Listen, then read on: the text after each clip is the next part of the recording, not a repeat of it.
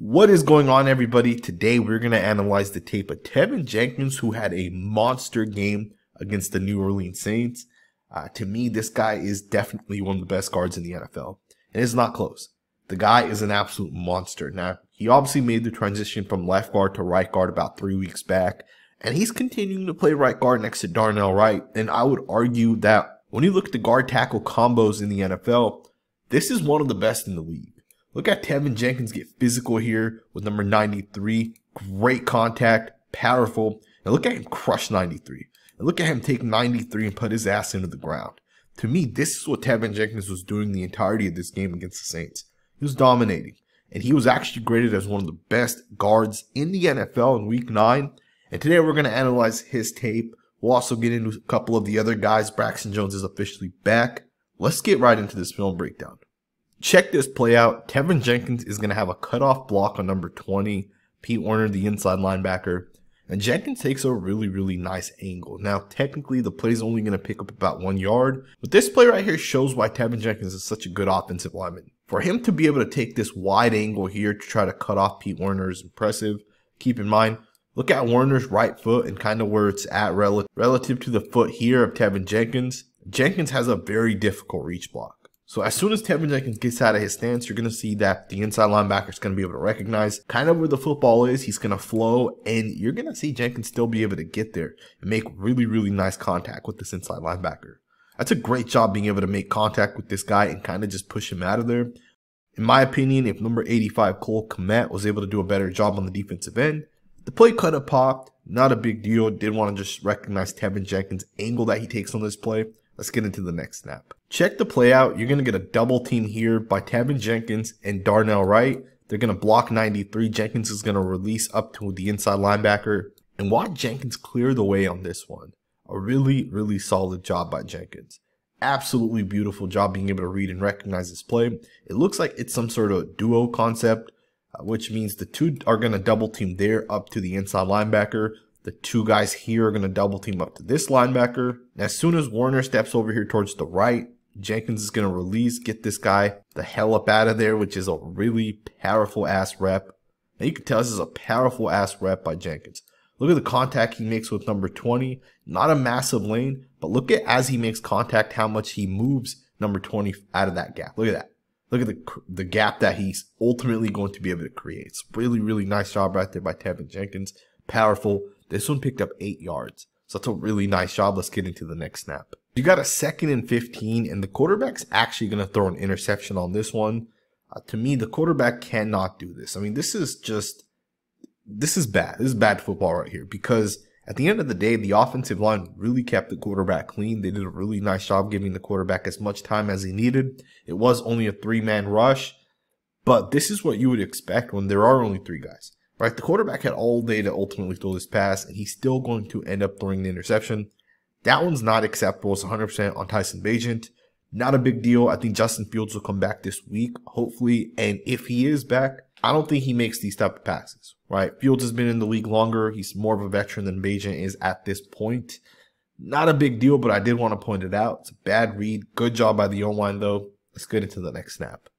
Check this play out. You're going to get a play action towards the bottom of your screen. The quarterback's going to ultimately roll towards the top. But when you get a play action to the bottom, that means these guys are all going to basically flow downwards.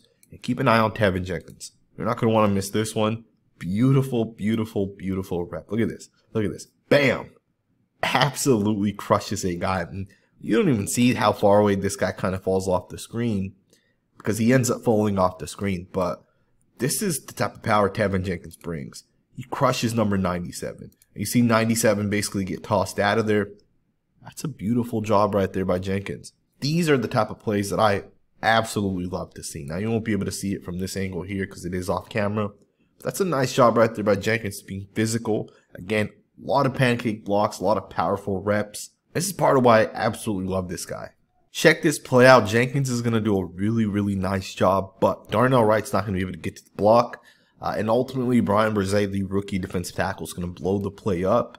Let's talk about this one a little bit, because this is part of the development I need Darnell Wright to make. Now, in this play, you're going to get an out block here. You're going to get a double with the center ultimately getting to the inside of 56. You're going to get a double team here by Darnell Wright and Teven Jenkins. Wright is ultimately supposed to release and get up to number 20. And Darnell Wright has to be able to get to the inside of this defensive tackle. And on this play, Wright is not going to be able to get there. So as you'll see, Teven Jenkins get the right hand into Brian Brzee. That push right there should be enough for Darnell Wright to get out in front. And he's not able to. You can see right here, he's not able to get in front of Brzee, and Brzee blows this play up. But to me, Jenkins does a good job by himself, right? He does help, and then he does set himself up to the inside of number 20. And he does get to his block. And honestly, had it been that one guy that ultimately got cut off here, number 90, this play pops, in my opinion. Now, ultimately did pick up about 5 yards anyways. But you can see right here, the center is going to get up to 56. Jenkins has his guy. 94 got ultimately sealed off because of the cut block to the inside. The guy went too far upfield. And number 90 is the only guy that, had he been blocked, the play pops for more yards, in my opinion. Not a terrible job because Jenkins still is able to double team, climb. The center does a good job with the seal out block on number 97. And the play still pops for 5 yards, so it's not a terrible job, but just wanted to point that one out. Let's get into the next snap. Now, I want to just take a second to talk a little bit about left tackle Braxton Jones. I think he's one of the key players that the Bears really need back. You see plays like this where he's going to double and then he's going to get up to the inside linebacker and seal off the inside linebacker. Of course, this play picks up 9 yards. I think this is one of those guys that, as he continues to develop, as he stays healthy, and as he gets better, his upside's through the roof. Braxton Jones was a massive find, in my opinion, by the Bears last season. And again, he's one of those guys that, as he continues to develop, and I'm not saying he's there today, he may need 2 more years to fully develop. But as he continues to develop, the upside for him is through the roof. So I'm glad he's back. I wanted to just point this play out because he does a really nice job reaching and ultimately allowing the offense to pick up about 9 yards. Let's get into the next snap. You got another really nice block here by Teven Jenkins. You're going to get a quick screen to the right. Look at Jenkins find the defensive back and absolutely crush him. To me, this is a really nice job by Jenkins. This is part of what he brings to the Chicago Bears, right? He's smart. He's really good in space. He will hit you. He will try to kill you if he can. It's a really nice job. Let's get into the next snap. You got another really nice block again by Teven Jenkins. This one's going to pick up 9 yards. Just a beautiful job by Jenkins. Now, the average person will look at this snap and say, Teven Jenkins got put down into the ground. Right? Teven Jenkins ultimately did not do a good enough job because Teven Jenkins is the one that was in the ground at the end of this play. But I'm here to tell you guys that is not what happens on this one. In fact, right away, the first thing I notice is the ball snapped from the 35-yard line. Teven Jenkins is going to make contact at about the 36-yard line. And number 93 is going to end up getting pushed back about 3 to 4 yards before he ultimately turns and tries to throw Teven Jenkins off of himself. And as he turns, he ends up turning the wrong way and the running back picks up 9 yards. It's a great block right there by Jenkins. The center does a nice job double teaming as well to really help create that movement. It's a beautiful job right there. Let's get into the next snap. You got another really nice block once again. Jenkins is going to put down the rookie defensive tackle. And again, it's all about just being able to push the defensive lineman off the ball. Look at where the ball currently is, and you'll see where this defensive lineman ends up. The defensive lineman ends up about 4 yards off the ball once again. The movement that Teven Jenkins helps create is damn impressive. Now, of course, he does get a double team by the center, but Jenkins is still the guy that's really getting underneath these guys, right? He's the one that's really creating the leverage. As he's taking those steps to the left, he's staying tight with the defensive lineman, but he does have the leverage. Of course, the center does push, and ultimately number 90 is going to get moved out of there. Jenkins puts his ass into the ground. This one picked up 5 yards, so really nice job once again. Let's get into the next snap. Now, I know there's not a whole lot of pass reps that we're really looking at. A lot of it is run stuff. But do keep in mind, Jenkins did not give up any sacks. He did not give up any pressures or quarterback hits. A lot of his snaps are very clean. And part of how he does that is by using what is referred to as a latch and mirror technique. Basically, what he does is with his right hand, he's going to grab on to the shoulder pad, the left shoulder pad, specifically of number 99. And you can see 99 is going to try to break the contact right there. And Jenkins does not let go. He has a really solid latch onto number 99. That's a good job right there with the right hand. Really latches on, does not let 99 break the contact, and he ultimately anchors down, and he wins this rep. And I can show you guys 10 more plays like this, right? And we will continue to show you guys the pass reps where he really latches or really snatches and traps or whatever it may be from an advanced perspective. But we're not going to get into every single one of his pass reps because there's also a lot like this one here, right? Where he ultimately ends up with the 3 technique where he's double teaming, but he's keeping the eyes out towards number 94 in case the right tackle needs help. There's a lot of snaps like this as well. Let's go ahead and get into the next snap. Check this play out. You got a 2nd and 16, and the Chicago Bears are going to pick up 22 yards on this one. This was one of the plays that the broadcast crew pointed out a little bit. They talked about the left guard pulling from the left guard spot over to the right.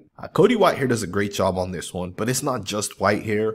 To me, the entire offensive line does a really good job. This play right here is actually called crunch, which is a type of run concept where both guards basically loop around. You get a seal-off block by the center, and then both tackles kind of climb up to the inside linebackers here. And you'll leave one defensive lineman kind of unblocked. It's really to attack the inside, and this play works well. The center here does a good job sealing off number 99. Teven Jenkins does a good job with the front side D end. Cody Whitehair does a great job processing number 90, as well as number 20. This is a hard block for the left tackle.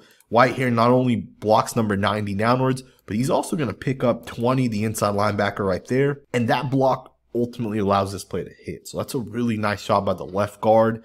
The entire offensive line, generally speaking, do a pretty good job. This one popped for 22 yards. Watch the independent hands here by Teven Jenkins. Just a really nice job. He's going to start with the left punch. He's going to bring the right hand second. And then he'll come back with another left right. So watch the left hand first. Bam! Lands to number 90's chest as 90's trying to hit the right side here. Then he's going to bring the right hand second. You see that. Obviously, the goalpost kind of gets in the way. You can see the right hand get thrown right there as well. And then as number 90's trying to counter that, here comes the second hand. Just a great job using the independent hands. One hand here, one hand there. It's the proper way to ultimately block. The quarterback is kept clean, and he delivers actually a really nice pass on this one. DJ Moore is not able to bring it in, but this is a pretty nice pass right here. The cornerback does a really nice job breaking the pass up. Now, one of the things with the Bears offensive line that I feel like makes it a really good unit is just the amount of time that the quarterback has. And I feel like we've seen this with Justin Fields as well when he was quarterback. He definitely had time in the pocket. Now, it wasn't always perfect. There were definitely games where he didn't have this type of time. But I feel like, generally speaking, this offensive line has done a pretty solid job. Here's a great example as well. If you guys watch the right tackle first, look at the right tackle here, punch 94, and absolutely stop him.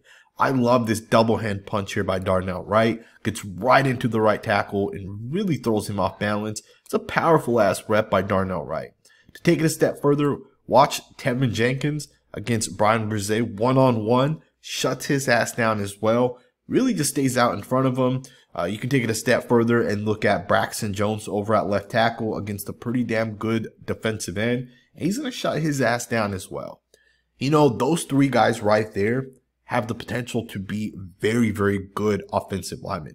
And I would argue that both Darnell Wright and Teven Jenkins are already both really good offensive linemen. Obviously, Teven Jenkins is a top 5 guy at his position. And Darnell Wright isn't there, but you can see the flashes on tape. And I know Braxton Jones might not be a top 5 guy either, but the guy's a pretty good young offensive tackle, and his upside's through the roof. As he continues to develop, as he continues to get stronger, as he just gets better and better and maybe plays 1,500 snaps in the league, the guy's going to continue to develop as well. I have high hopes for this offensive line, and I don't think I'm the only one that thinks that.